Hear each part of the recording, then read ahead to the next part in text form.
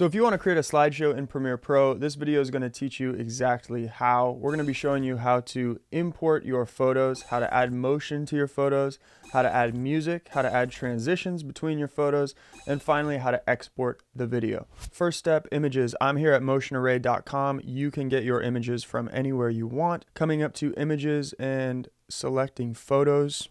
I'm going to go ahead and search for sports. I am going to download these into a new folder titled Slideshow. Our second image, third image, fourth image, and fifth image. All right, so we found some music. Let's go ahead and download that into our folder. All right, so let's open up Premiere Pro. We're going to create a new project, and we're going to title this project Slideshow. Now, it's important that we set the project location to the exact folder that we're going to remember where everything is.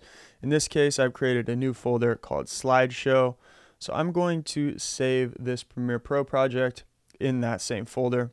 Once you've done that, we're just going to go ahead and create this project. Next step is we want to add our images. Here we have our 5 images we can select and bring right into the project. Now, if you know the size of your slideshow that you want to create, we're going to go ahead and create a new sequence to bring in our images now. So we're going to come up to File, Create New Sequence, title this Slideshow, and we want to come to the sequence settings. For the sake of this video, we're going to set the frame size to 1920 by 1080. That's going to be standard HD slideshow. The time base can be set to 23.976 or 24 frames per second.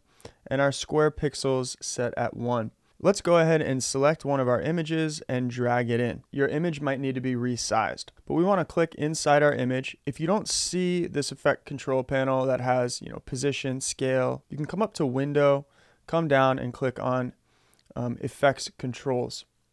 All right, then you're going to see your effects control panel show up. If you don't, for some reason, you can always check your workspace by coming up to Windows, Workspaces. Just make sure that you're on editing for the sake of this tutorial. Making sure that your image is selected, we can now use the motion and position to change the size, of our image. And then what we can also do is we can change the duration of our image by grabbing the edge of it on the timeline and making it shorter or longer. So we can drag in our next image, click on it, and we want to resize it, to something that looks good, and we can change the length of that image. Let's do the same for the remaining 3. Now you can see we have 5 different images in our slideshow. Next step, what I want to do is add music. So coming back to this folder, I downloaded a song. We can go ahead and drag and drop that. We can extend the length of this song so that it goes through our whole slideshow. You might need to choose 2 songs, 3 songs.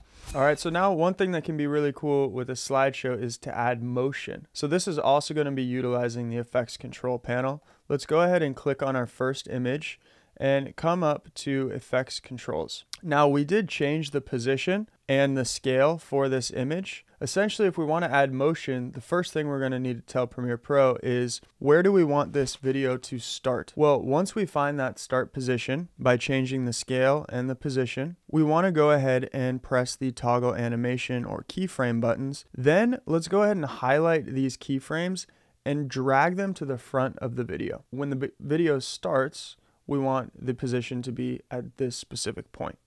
Now let's go ahead and maybe zoom up a little bit or select the end position for this slide. Once we've changed the position now, it's going to automatically create 2 new keyframes. Again, highlight those keyframes now and drag them to the very end of this frame. Now if we play from the beginning, you'll see motion on your image. Now before we export this, I want to go over transitions and adding text. So if you come to the effects, again, if you don't see that, you can always come up to Window and make sure that effects is highlighted. We can come up to video transitions and you'll see some already available options in Premiere, like dissolve transitions. We could add a cross dissolve in between 2 of these frames to have a transition where one frame cross dissolves into the other, right? You can add a dip to black transition if you want, there to be a fade to black in the middle of your images. All right, so go ahead and play around with the transitions and how to add transitions in Premiere Pro to your images. The final thing that you can do is you can go ahead and click on the type tool. You can click inside your preview monitor and you can type anything you want. Let's say happy birthday. You can always either locate on the essential graphics panel, and click on that text to open up your screen where you can customize and stylize, this text, or in the effects control panel, you can open up, the text, and you can also, for example, change the color. You can change the font, right? If you want to, play around with that, you can change the position.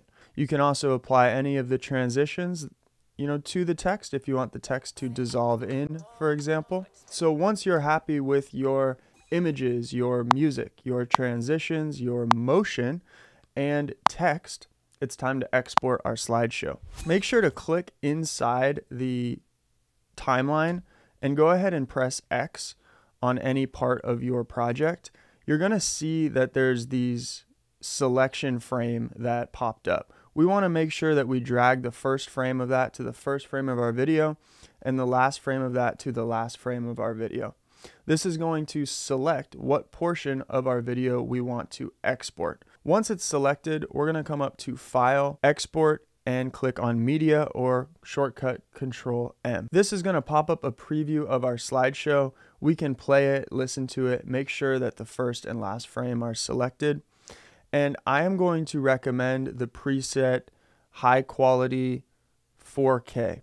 Now you're going to want to title your video, so we can just title this, slideshow. You can click on the location to choose a specific folder where your video is going to export. So let's go ahead and click that same slideshow folder. Scroll down and change the target bitrate to 20. Making sure that you followed all these steps, we can go ahead and click export. Once you click export, you're not going to be able to use Premiere Pro as it exports. And once it's done, you'll be able to open it up and preview your entire video. We have a Premiere Pro playlist on this channel that answers hundreds of questions in Premiere Pro. If you have specific questions that we can help with, just drop them in the comments section below.